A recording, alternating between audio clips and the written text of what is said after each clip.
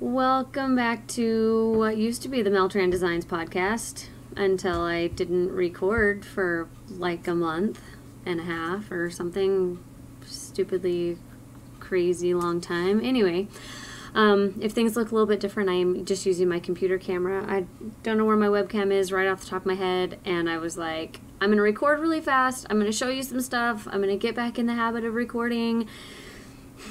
So here we go. I don't know what episode number this is. I'll stick it on when I upload it. It doesn't really matter all that much anyway. You're here and I'm here and we're here together, and yeah. As far as life goes, a lot has happened, so I'm not even going to try to catch you up on everything. Let's just say it's been busy. I've been vending with my lotions, and they have been very well received. I did 3 shows in the month of November, and I have 1 more coming up this weekend. Oh, today is December 3rd, 2015. And it's actually, this week is my podiversary. I started my podcast 3 years ago this week. You can't tell because of the number of podcasts I have, but I also had a baby in there and I haven't recorded every week, so that's all right. Anyway, yeah, so the lotions have been going well. If you are interested in some Christmas presents, it is keeponwithlife.bigcartel.com. I do offer gift sets and things like that. I don't have them in the shop, mainly because I just haven't gotten around to it. If you're interested in a gift set, I'll try to put them up. I can't promise. If you really want something more than just ordering a couple or whatever, I have some organza bags and things like that that I can put together. So anyways, just contact me and let me know, and I can get one set up for you. I do have knitting and a little bit of other stuff to talk about. I have finished object and some works in progress. No spinning, a little bit of news on designing. So, all right, it's probably going to be a little bit scatterbrained, but I'm just going to throw it all out at you and hope that it goes from here.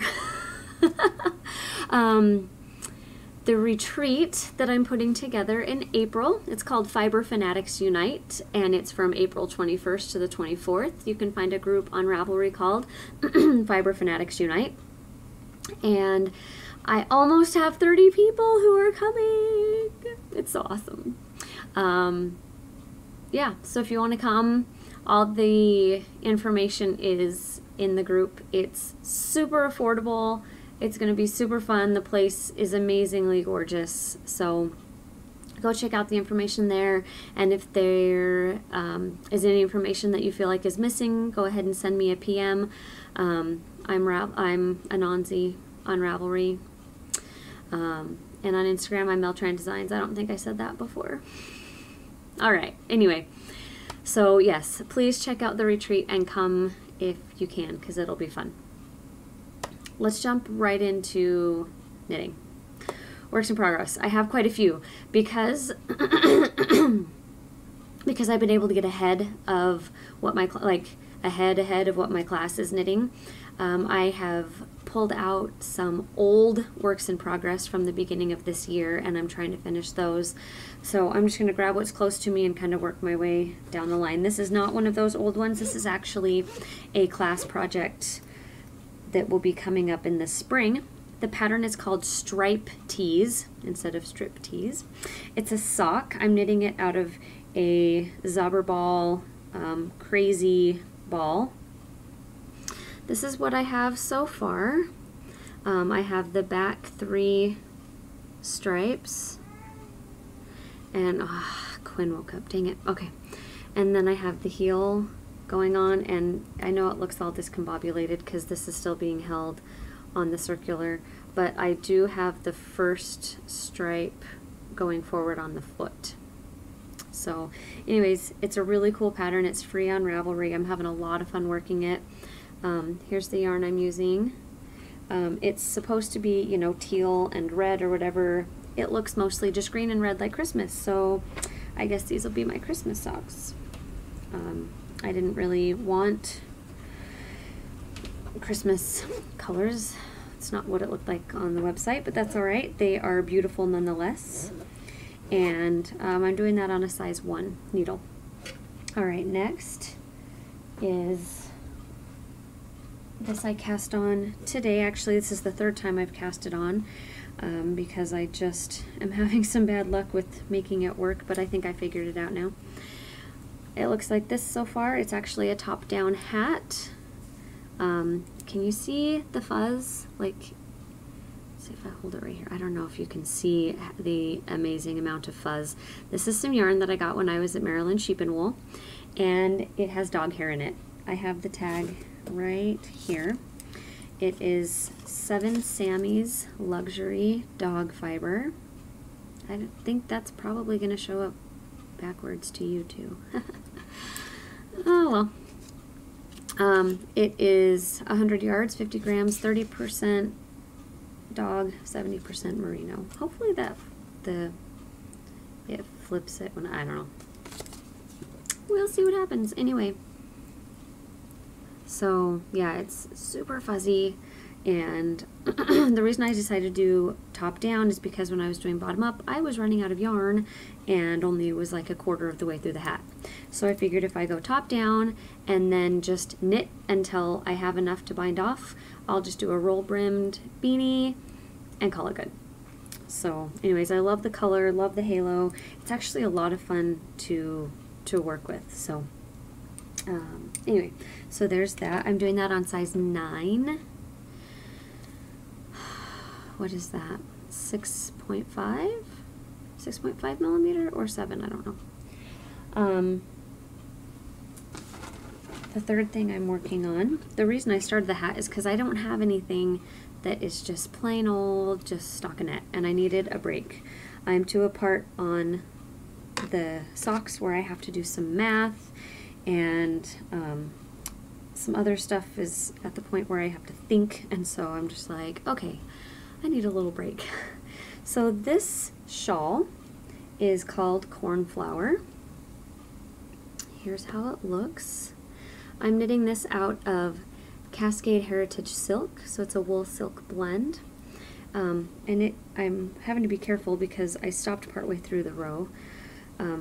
Here's the back side. It's a reversible shawl.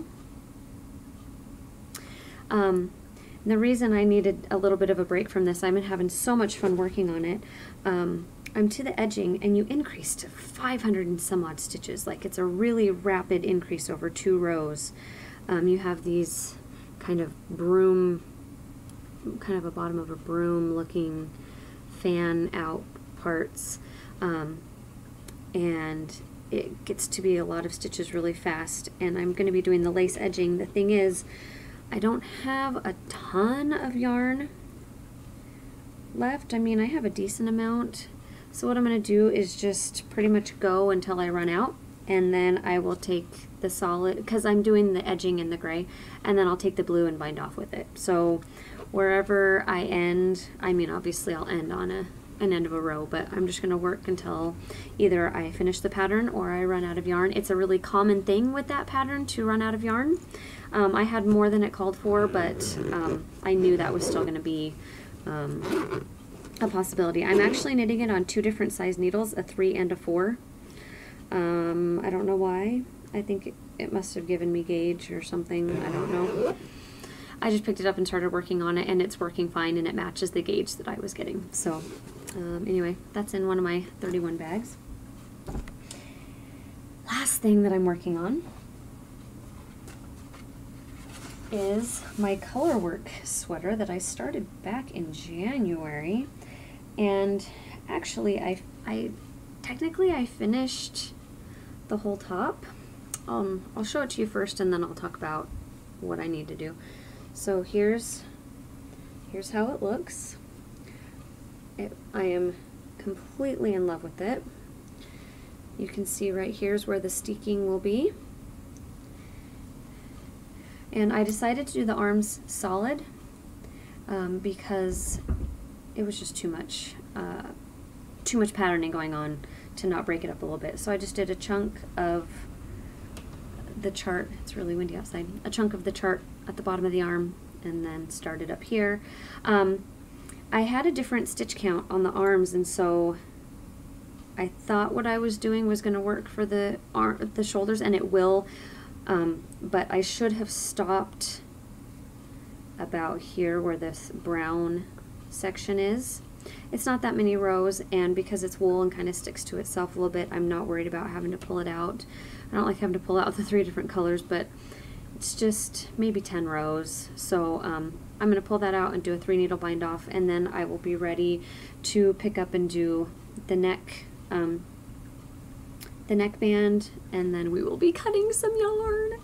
I'm super excited. And Vicki from the Heartland Knits podcast is a sticker extraordinaire, so she said that she will do a VKN with me and kind of walk me through it, just to make sure I know what I'm doing correctly and all that. I'm not scared to cut it, I just want to make sure I do it right, so it looks good and all that kind of stuff. So anyways, that is all I have that I'm working on. I know it seems like a lot. The sweater I haven't worked on in a while because I needed to wait and figure it out, and I was kind of in knitting mode, just go, go, go, and so I just set it aside. And the sock I've set aside, like I said, just last night. And the shawl I've been working on like crazy. Part of the reason too is because moving into finished objects, I was asked ever so nicely by my mother-in-law, actually begged after she saw the one that I made for Lisa, to make her a Wool Peddler's shawl. So I made one and finished it. You can see that it's nice and huge. On my screen that's looking kind of a bluey purple. It's a really just royal purple. I mean, it's just, I don't know, like dark grape juice purple. But it's nice and big, and I haven't even soaked it yet. So when it relaxes out, it's going to be quite huge. She'll be able to wrap up in it and be nice and warm. This is a Merino Angora blend. And it's really nice and soft and has that really nice halo that Angora gives, and it's super soft. I think I said that already.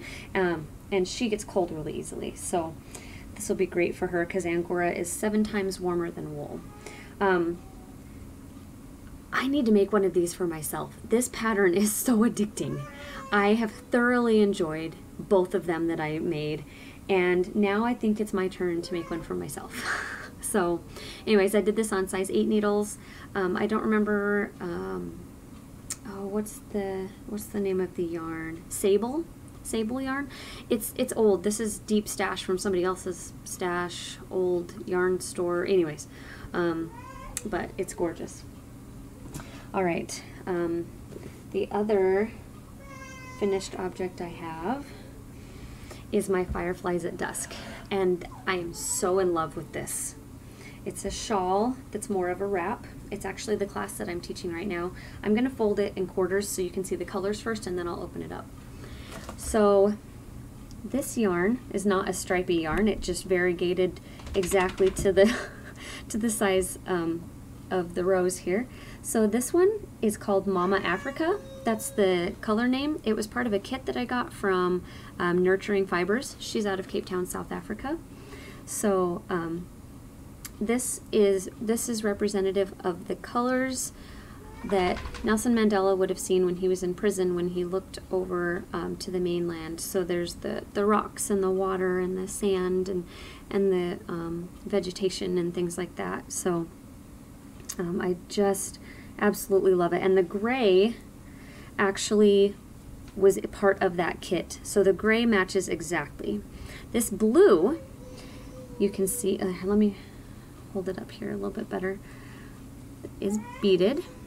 And I'll hold it open. When I open it up, I'll show you better. And this was dyed by Fiona when she was doing Solar Flare Fibers. This was the Eyes Have It, or something like that.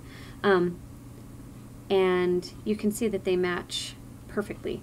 So this is, like I said, nice and big. This is actually a little smaller than the largest size, mainly because I ran out of yarn. Well, I was going to go smaller anyways, and then I ran out of yarn, so I was like, perfect! And it got ginormous when I soaked it too.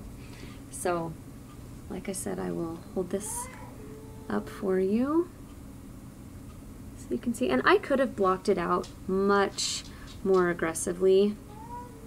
Let's see if I can get a hold of this to show you. You know, I really could have stretched it. I didn't want to because I just want to use it as a blankie that I can carry along but still look nice. It's great for at church because they always have it at, you know, 10 below 0 in there. And so what I do is I know I have a sweatshirt on, but I kind of set it off to the side like this and throw it over my shoulder, and it sticks to itself and I look nice, but I can sit and knit, or I can, a lot of times I'll just kind of go like this underneath it, and it's like I have a blankie with me, but it's still pretty.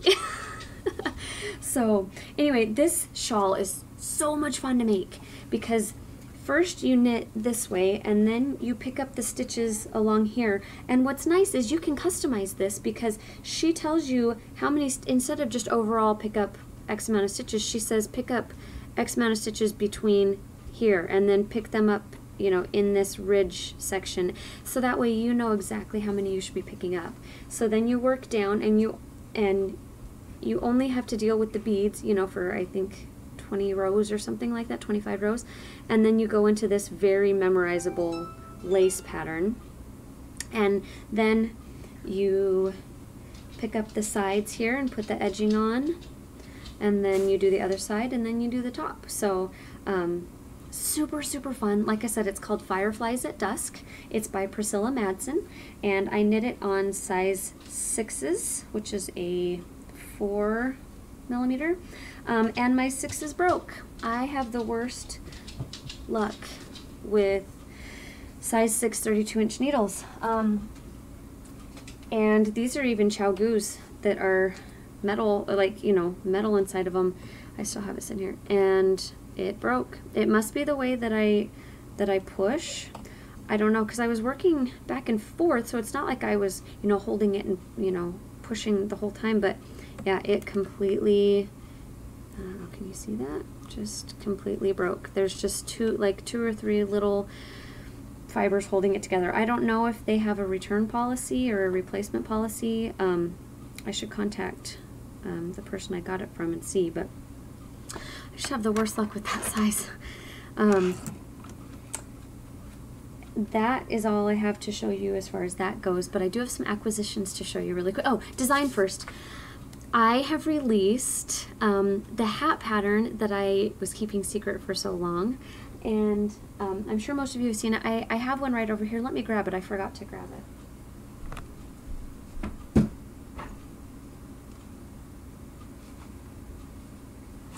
I have a few of these, but these are the two that are sitting right here. So here's what it looks like. You have a turned hem brim, so you can be nice and warm around your ears, and then you just work your way alternating through the colors. It looks like it's stranded color work, but it's not. You're only ever working one yarn at a time. And then you have these rapid decreases at the top, which are really fun and make kind of a swirly pattern. It's a little bit of a tall hat, which I love because then I can slouch it just a little bit. This one was made out of Fiber Nymph Dye Works, her cozy base, which is her worsted weight base, and this is the turquoise blue and some undyed. And then I contacted Steve from Dramatic Knits and asked him if I could use one of his mini skein sets. And so what I did was I held it doubled, and so this one has, let's see, this one has 5 colors. So it has the dark blue, the light blue, the purple, the kind of taupe, and then the kind of a sage green, which is looking kind of blue on there. But like I said, because it's just a little bit tall, you can pull it down to slouch just a little bit. It's not super slouchy, but it just kind of has that little, you know, kind of bump there that looks super cute. Or, you know, if you really needed to pull it down over your ears, you could. Sorry. So there's the design, the design element of the podcast. It's called Color Tracks. Steve helped me to name that because I just couldn't think of a name, and he said it looks like different tracks of color, you know, leaving tracks as you go on, and I said, oh, that's perfect, I love it, and so color tracks it is. So a couple acquisitions. Do I have any of them sitting up here? No, okay, they're all right here. 1, 2, I guess it's just those 2. I thought for some reason I had a third one in my brain, but I guess not. Okay, so the first one I'm going to show you is actually another mini skein set from Leading Men Fiber Arts, and this is going to be a shop sample of my hat. So it's Perfection, Poison Apple, Drama Queen, Safety Dance, and Nude Scene. And I think this is going to be an amazingly stunning hat, and I cannot wait to knit it up. I don't know what order I'm going to go in. I'll play with the colors together and see which ones I want to pair up and do with. So anyways, there's that, and this is their Show Stealer base, which is their merino cashmere nylon base. And then the other thing I have to show you just came. A couple years ago, I did a shop sample for Damselfly Fibers and Damselfly Yarns, excuse me. And I did a color affection, and she said she offered a $100 shop gift certificate, essentially, for doing this shawl. And I was like, yes, yes, yes, I will make that shawl for you. I've made it 2 other times and I love making it. And so I made it, and I just had this credit, that's the word I was trying to think of, credit, sitting there available, and I just couldn't think of what I wanted. And finally I was like, I just want to make a worsted weight sweater. I just want to have the yarn at one color to just make a nice just worsted weight sweater. So I contacted her and I said, hey, I know it's been a little while, but can I still have that shop, that, you know, turn in my credit? And she's like, of course, you know. And so we started talking about what I wanted to make, or what I wanted to have, excuse me. And I told her I just wanted a nice just some worsted weight in kind of a medium gray, but with kind of splotches of the light and dark gray mixed on there. I'm pulling up the pattern really quick so I can show you what I had in mind. It's, I hope you don't laugh at me, it's an old pattern. It's from the Lion Brand book in 1912, and it's called Ladies Knitted Derby Coat. And the picture cracks me up because it's so 1912. So here's what it looks like. See, gotta love the hair. Here's what it looks like. I love that it's just a classic sweater with the folded cuffs that looks super warm, and it has some pockets over there. Here's the cool thing, the construction. You start at the back, it's worked flat. You start at the back and you work up, and it reminds me of Megan's Literally Over the Top, because you go up and then you just work the one side back down, and then you pick up and do the other side back down, and then you sew the seam there. And I love the construction. I love that it's just a sweater I could grab and put on and just wear. And anyways, I think it's cool. It's okay if you don't like it, but I think it's really cool. And I love that back then when they wrote patterns, they wrote it out assuming you knew what you were doing. And so it's like a page long. It's one page, a whole sweater pattern, because it just says, you know, do this, now mirror it, or whatever. And I don't know, I like when it's just nuts and bolts of stuff, but enough that I can follow it. So without dragging it out anymore, here is the gorgeous yarn. It is her Kona base, which is 100% superwash merino, 220 yards. It says, hand dyed by the shores of Martha Lake on Kona yarn from Henry's attic. So she called this colorway Cloudy Day. And you can see that it has these beautiful kind of darker sections in there to just give it some depth, you know, just so it's not just plain, but then it has this lighter spot. Anyway, it's so beautiful, and I was able to get 5 skeins, and I paid the difference. It was like 10 bucks. So for the cost of my time knitting a Color Affection shawl and $10, I am going to get a custom hand-dyed sweater. And I'm so in love with this yarn. I just can't even, ugh. I didn't even have to, I mean, she said, okay, what is it that you want? And I explained it, and she asked me like one other question, and then poof, she sent me a picture and said, here it is, do you want more dark or anything? I was like, it's perfect, send it just like it is. It's exactly what I had in my mind. So I think it's going to be the perfect color yarn for that sweater. It'll be, you know, a modern look with the kind of dark and light thrown in there with the old, with the classic sweater look. And anyways, it's super cool. I'm really excited about it. And Quinn is starting to flip out a little bit about a blankie or a binky. I don't know. She must have dropped one of them. And she's been in there for a little bit anyway. So I am going to say goodbye for now. If you need to get a hold of me, I am Mel-Tran Designs, like I said, on Ravelry and Instagram and Periscope. And I'm Anansi on Ravelry. I think I might change that. I'm Anansi on Ravelry. On Instagram, Periscope, I'm Mel-Tran Designs. There's a Mel-Tran Designs group on Ravelry, and there's also the Fiber Fanatics Unite Retreat group. Please go check it out if you think you might want to come. And for now, I will say goodbye. Until next time, keep knitting.